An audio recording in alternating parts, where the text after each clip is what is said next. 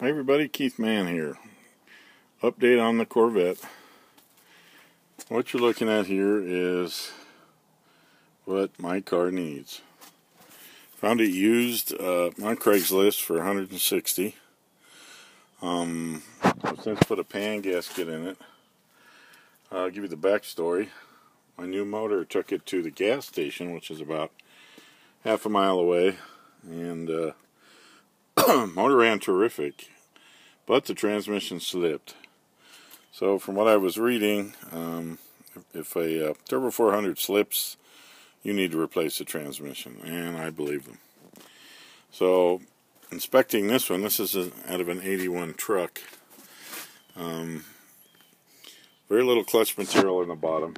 Those are the forward two clutches here in here. The transition when they shift from one to second smoothly, hopefully, but I believe mine has 130,000 hard miles on it. So I'm going to try and pull it this weekend and maybe get this one in. What shocked me is the price of transmission fluid.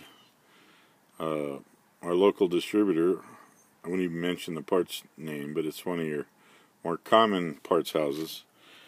One case of fluid, $95. So I'm going to have to seek a lower priced transmission fluid at this point, because I'm running low on funds.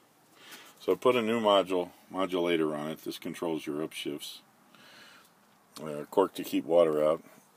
My girlfriend and I, we washed it at the car wash today and got it clean. Only paint I have is primer, so it's in primer, and then I painted the lower pan in a Chevy blue just to keep the rust down, make it look a little loved. I might shoot some silver on it when I get it to the house in Deer Trail. So anyway, thanks for tuning into my videos. Hope they're not too boring, and I'll see you for the next one. Bye.